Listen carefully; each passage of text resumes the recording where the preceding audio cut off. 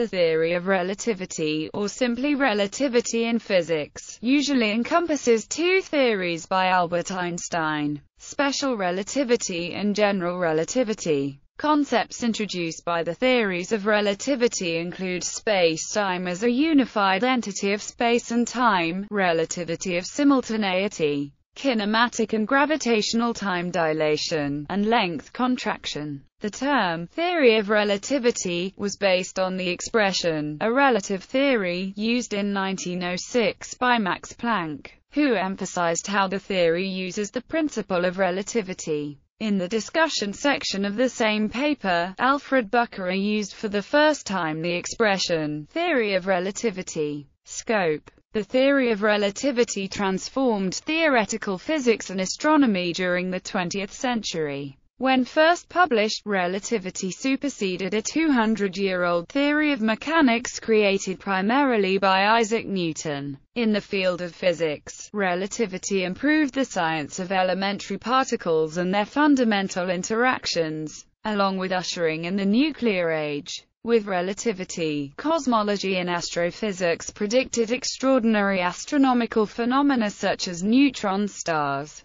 black holes and gravitational waves. Two theory view. The theory of relativity was representative of more than a single new physical theory. There are some explanations for this. First, special relativity was published in 1905, and the final form of general relativity was published in 1916. Second, special relativity applies to elementary particles and their interactions, whereas general relativity applies to the cosmological and astrophysical realm, including astronomy. Third, special relativity was accepted in the physics community by 1920. This theory rapidly became a significant and necessary tool for theorists and experimentalists in the new fields of atomic physics, nuclear physics, and quantum mechanics. Conversely, general relativity did not appear to be as useful. There appeared to be little applicability for experimentalists, as most applications were for astronomical scales. It seemed limited to only making minor corrections to predictions of Newtonian gravitation theory.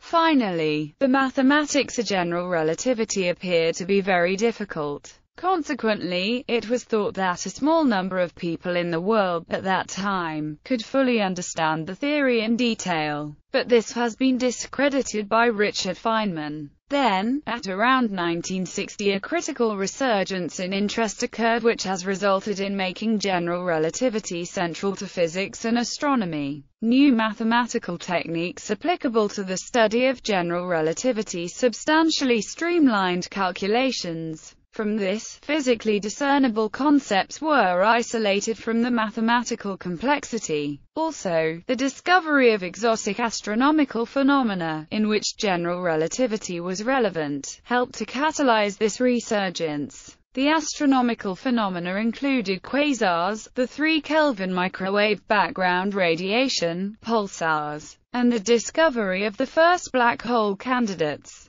On the theory of relativity, Einstein stated that the theory of relativity belongs to a class of principal theories. As such, it employs an analytic method. This means that the elements which comprise this theory are not based on hypothesis but on empirical discovery. The empirical discovery leads to understanding the general characteristics of natural processes. Mathematical models are then developed to describe accurately the observed natural processes. Therefore, by analytical means the necessary conditions that have to be satisfied are deduced. Separate events must satisfy these conditions. Experience should then match the conclusions. The special theory of relativity and the general theory of relativity are connected. As stated below, special theory of relativity applies to all physical phenomena except gravity. The general theory provides the law of gravitation, and its relation to other forces of nature. Special relativity. Special relativity is a theory of the structure of spacetime. It was introduced in Einstein's 1905 paper on the electrodynamics of moving bodies. Special relativity is based on two postulates which are contradictory in classical mechanics. The laws of physics are the same for all observers in uniform motion relative to one another. The speed of light in a vacuum is the same for all observers, regardless of their relative motion or of the motion of the light source. The resultant theory copes with experiment better than classical mechanics. For instance, postulate who explains the results of the Michelson-Morley experiment. Moreover, the theory has many surprising and counterintuitive consequences. Some of these are: relativity of simultaneity. Two events, simultaneous for one observer, may not be simultaneous for another observer if the observers are in relative motion. Time dilation. Moving clocks are measured to tick more slowly than an observer's stationary clock. Relativistic mass.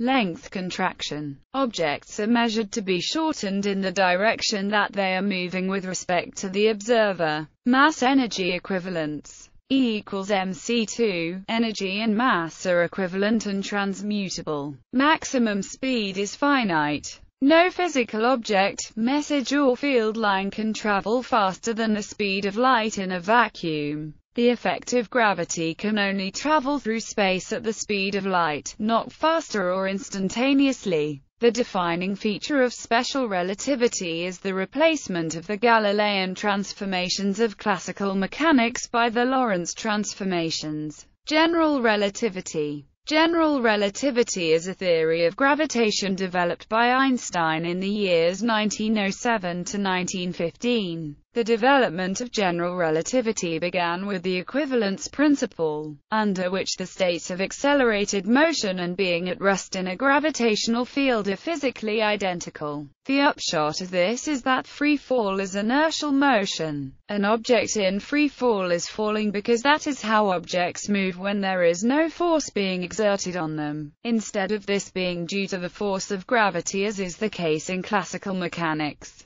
This is incompatible with classical mechanics and special relativity because in those theories inertially moving objects cannot accelerate with respect to each other, but objects in free fall do so. To resolve this difficulty, Einstein first proposed that space-time is curved. In 1915, he devised the Einstein field equations, which relate the curvature of space-time with the mass, energy, and momentum within it. Some of the consequences of general relativity are: clocks run slower in deeper gravitational wells. This is called gravitational time dilation. Orbits precess in a way unexpected in Newton's theory of gravity. Rays of light bend in the presence of a gravitational field. Rotating masses drag along the space-time around them, a phenomenon termed frame dragging. The universe is expanding, and the far parts of it are moving away from us faster than the speed of light. Technically, general relativity is a theory of gravitation whose defining feature is its use of the Einstein field equations. The solutions of the field equations are metric tensors which define the topology of the spacetime and how objects move inertially.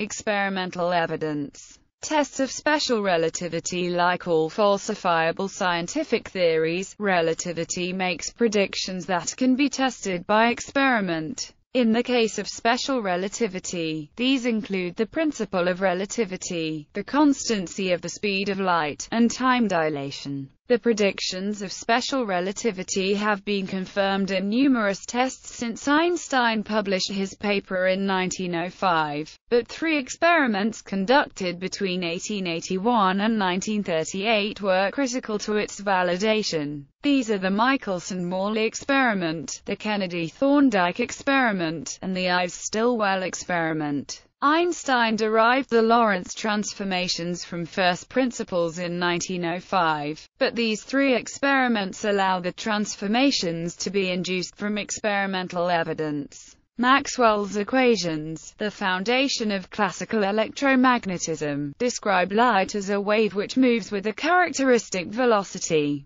The modern view is that light needs no medium of transmission, but Maxwell and his contemporaries were convinced that light waves were propagated in a medium, analogous to sound propagating in air, and ripples propagating on the surface of a pond. This hypothetical medium was called the luminiferous ether, at rest relative to the fixed stars, and through which the Earth moves. Fresnel's partial ether dragging hypothesis ruled out the measurement of first-order effects, and although observations of second-order effects were possible in principle, Maxwell thought they were too small to be detected with then-current technology. The Michelson-Morley experiment was designed to detect second-order effects of the ether wind, the motion of the ether relative to the Earth. Michelson designed an instrument called the Michelson interferometer to accomplish this. The apparatus was more than accurate enough to detect the expected effects,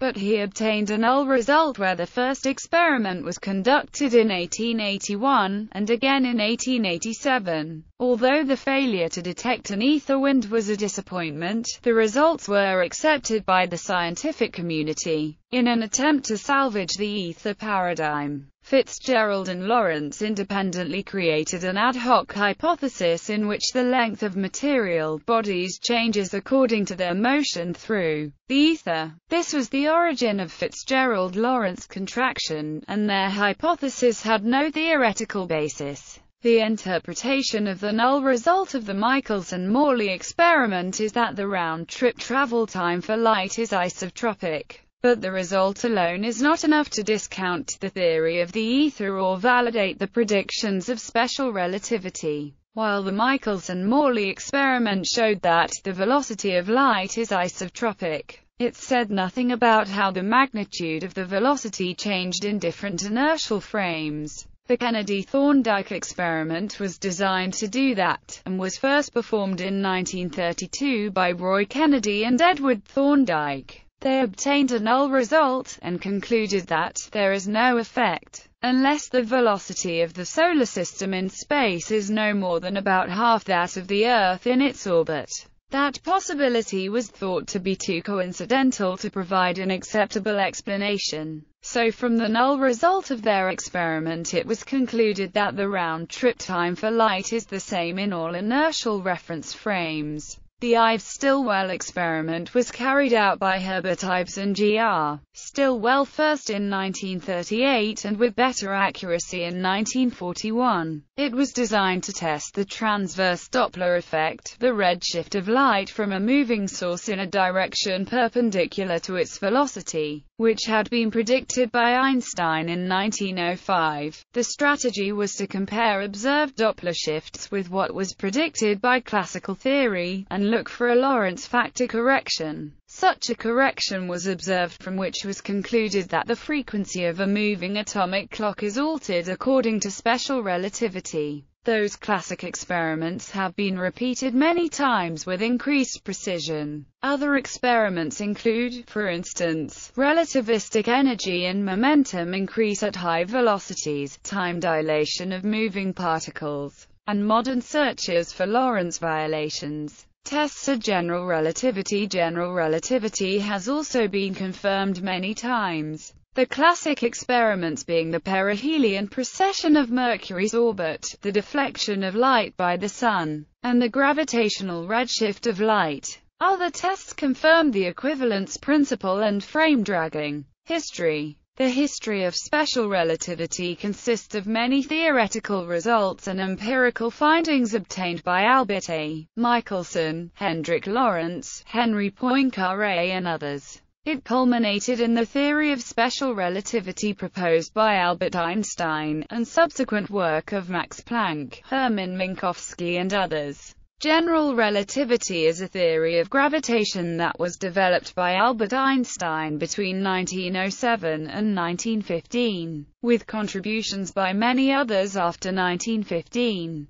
Currently, it can be said that far from being simply of theoretical scientific interest or requiring experimental verification, the analysis of relativistic effects on time measurement is an important practical engineering concern in the operation of the global positioning systems such as GPS. GLONASS, and the forthcoming Galileo, as well as in the high-precision dissemination of time. Instruments ranging from electron microscopes to particle accelerators simply will not work if relativistic considerations are omitted. Everyday applications. The theory of relativity is used in many of our modern electronics, such as the Global Positioning System. GPS systems are made up of three components: the control component, the space component, and the user component. The space component consists of satellites that are placed in specific orbits.